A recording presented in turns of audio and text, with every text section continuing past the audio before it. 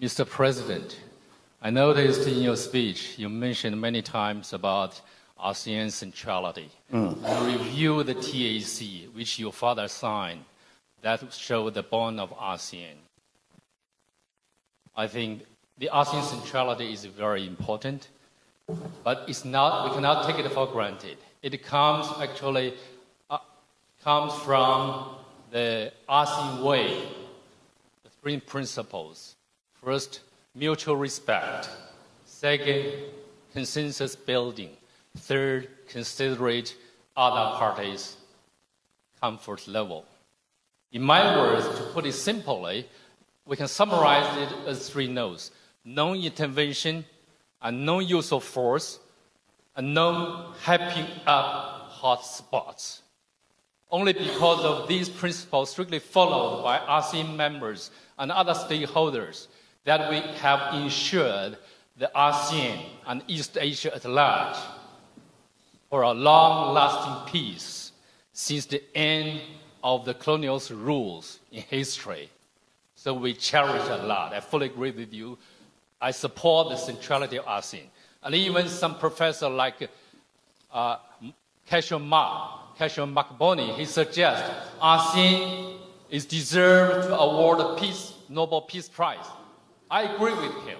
Thank you very much. I think your question is, do you agree with me? So President Marcos, yes, please. My question is, President, in the eyes of the international community, some of your Philippines' behavior in recent times, it now sounds like you really consider other parties' comfort level, and there is a risk of ruining the regional long-earned, long-lasting peace since the end of the colonial history.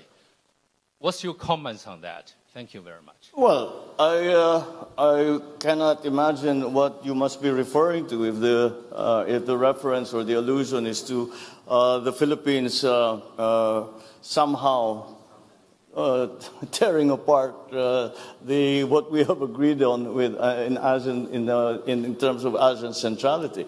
Quite the contrary. I think if you examine more closely the remarks that I just made, I precisely focus on ASEAN centrality, and that the principles that are laid down that are involved in the concept of ASEAN centrality are some things that we must use to guide us.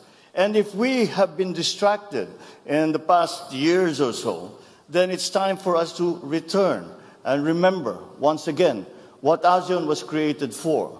And that is to create an aggregation of nations that have very many common interests, and that can be, and that partnerships within that multilateral organization can help each other and help the region.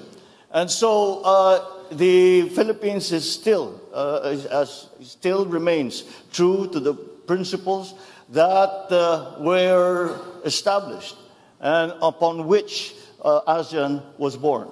And I think, as I said, that many of these things we no longer speak of today, but we must, because they are as relevant today as they ever were, perhaps even more so, because the global situation is a great deal more complicated than it used to be before. I would even go far as to say there is no such thing as a regional issue any longer.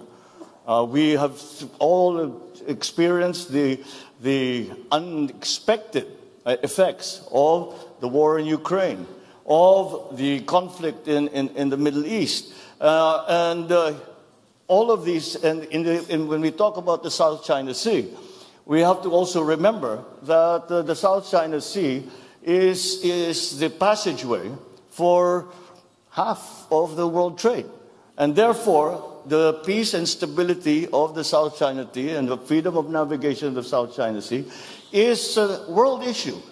And that is what I am proposing. And I am saying that yes, it is a regional issue, but we must examine and be part of the discussion. We must include all parties in that discussion, because now it is not just ASEAN member states who are stakeholders, and it is quite easy to see that it is in fact the entire world that have become stakeholders in the peace and stability of our region.